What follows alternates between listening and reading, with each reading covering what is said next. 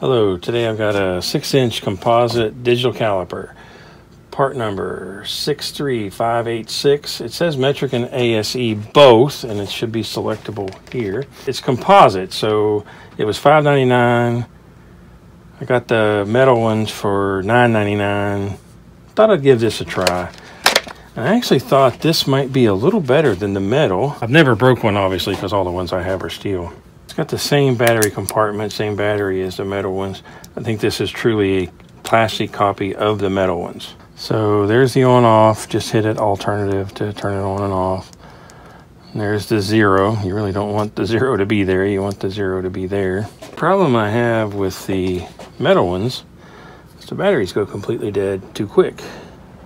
That protector is on there so well, I'm afraid of damaging the display to get it off. There we go. Wow, that is really on there.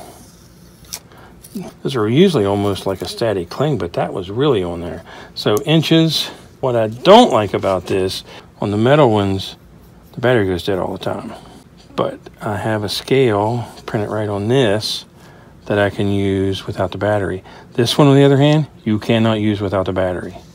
I consider that a negative. Of course, maybe this one doesn't have a battery problem. Only time will tell. But I like the feel of it. And also, the metal one has the pin that goes down and lets you measure. The problem I have with these is they're too accurate. So say I want 10 millimeters. If I go to 10 millimeters,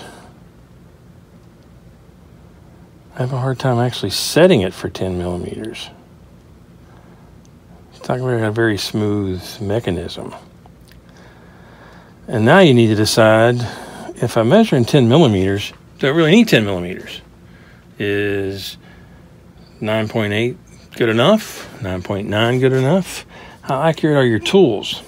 So I'm not convinced that super accuracy here is that important. And that's one of the reasons when the battery goes dead, I just use the scale.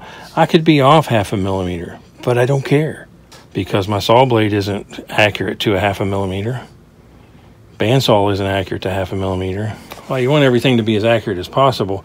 0.5 millimeter probably isn't that bad.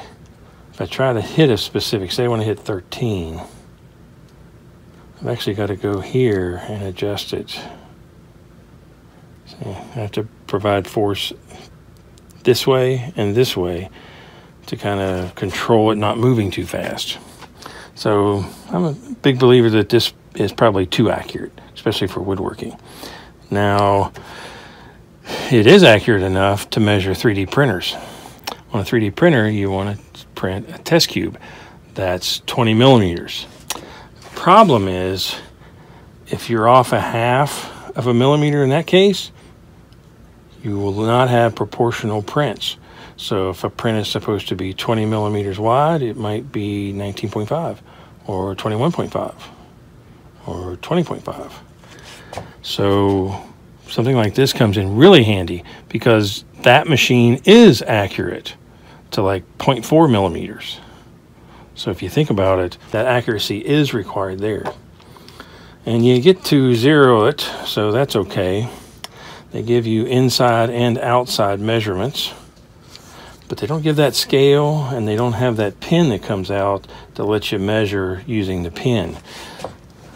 So it has some limitations, but for $6.99 I can put this by my 3D printer and be ready to measure. I can also have it in the shop ready to use, but in reality I'll use the metal ones. So only time will tell if the battery compartment is better, and it looks a lot better. It actually doesn't flex where the metal one's battery compartment does flex. The metal one has a wheel right here, which you can typically get finer control over this slide. So there you go. It's a tool to have. It's options. If you like the videos, please subscribe to my channel. Thanks for watching.